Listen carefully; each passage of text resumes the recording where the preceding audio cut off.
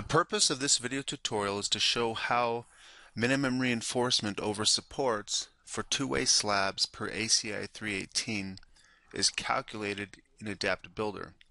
And this has to do with the way support lines are created and set up for purposes of design strips in the program. In this example, we'll be using MKS units, and you'll notice here that we have banded tendons in the X direction and distributed tendons in the Y direction. And we'll go ahead and just hide the tendons. The model in this case has been analyzed. We've analyzed it for ACI 2014 code. You can see that the criteria for the strips, if I go ahead and turn on the strips here, are two-way slabs. So if I go to the design properties here, the criteria is a two-way slab. And the load combinations that were set up were evaluated for gravity service combinations and also for strength. So for service, we calculate minimum reinforcement over supports based on just the prescriptive requirement of 0.00075 times the area of the strip over the column in the two orthogonal directions. Whichever one gives the greatest area, we supply the reinforcement for that area. So we'll go ahead and investigate a column here. We can see at this column, if I go ahead and look at the this direction, let's go back, and under strips we're going to generate the strips again just to reset.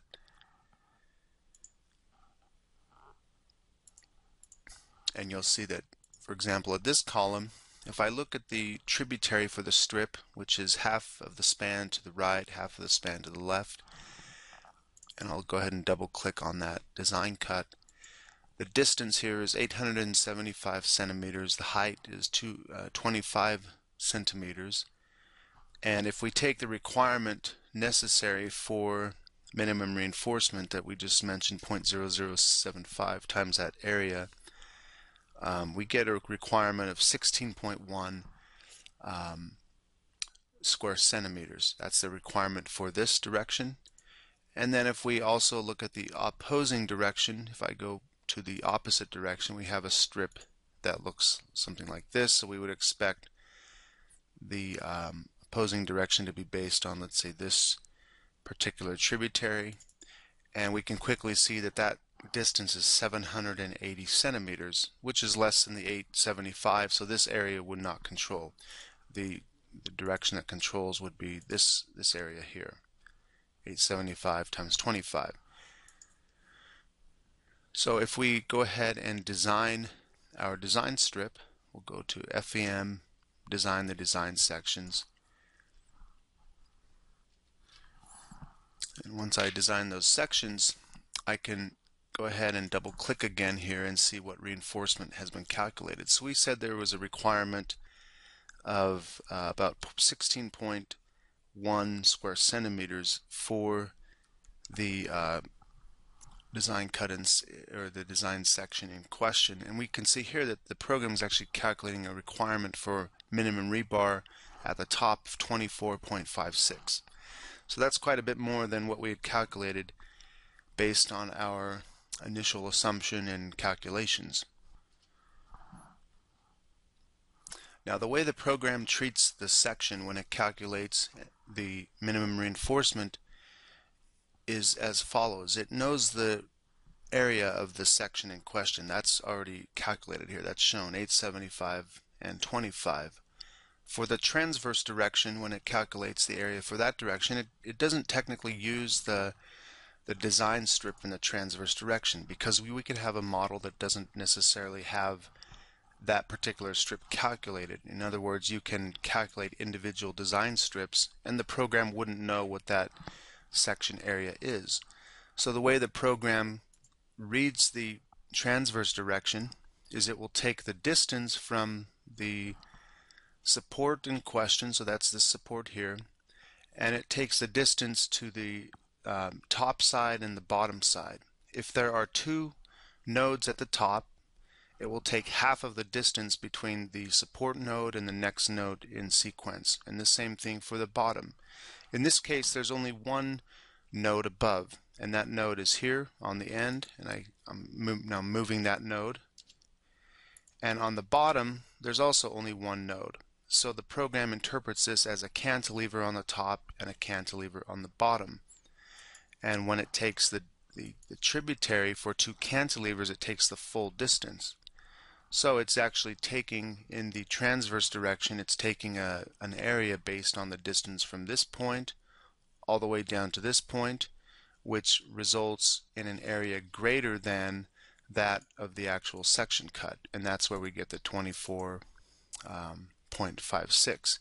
To do that calculation, if I was to take a dimension from this point all the way to this point, we have around 13.1 meters. And if I take 13.1 meters times the depth, which is 25 centimeters, I get the area of steel shown here at 24.56. That's what's going on with this particular strip. Now the top is truly a cantilever, so we're not going to modify the top. However, we may say, well, this point needs to be brought down to here. But in this case, this is sufficient. This will work because there's this corner in the slab and this section where this strip is extended up to capture this portion of that slab in terms of design cuts. So the top is okay. This truly is a cantilever, and it's happening on most of these Y direction strips. But the bottom is not a cantilever. There's clearly a column here. So if we added if we add a support point along our support line, and I'll go ahead and just insert a point on top of that, and I bring that point now, let's say somewhere in the column. Now the program interprets this differently. It looks at the top side. There's still a cantilever. It takes the full distance, and from this point at the support down to the bottom, it knows that that's not the last point in sequence. There's another point that's a cantilever below. So now it takes this in half. So if I was to now regenerate my design strips, we'll go back to strips, generate the sections. I've added a new point, so we want to regenerate the strips. And I'll go ahead and just design that one. And I'll design the one next to it just to show the difference. We'll go ahead and say FEM design the design sections.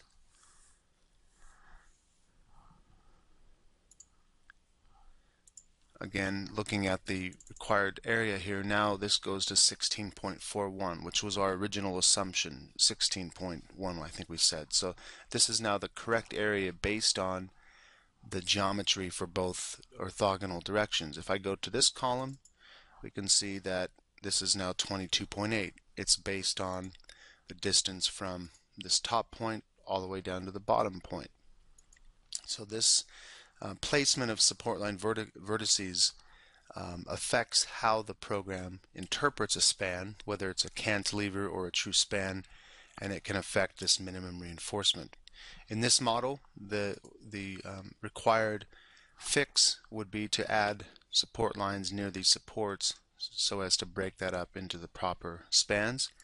And if we look at the other direction, we can see here that we have a point at the far end and a point here. So if we're looking at the minimum reinforcement here, the program is actually taking a tributary that's based on, I'll just add a line here, based on the distance from here to this line all the way over to the edge of the slab.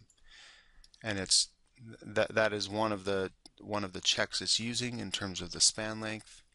In the other direction, it's just using the actual section cut, which means that this would actually control, and at this support you would get excessive reinforcement because it's using this full distance, whereas it should be really using this distance. So again, in the X direction, the user should place a new support line vertex here, and I'll go ahead and add that where that should be placed. We'll take this and just drag it on the column, and now it breaks that up where this distance between these two lines is now used.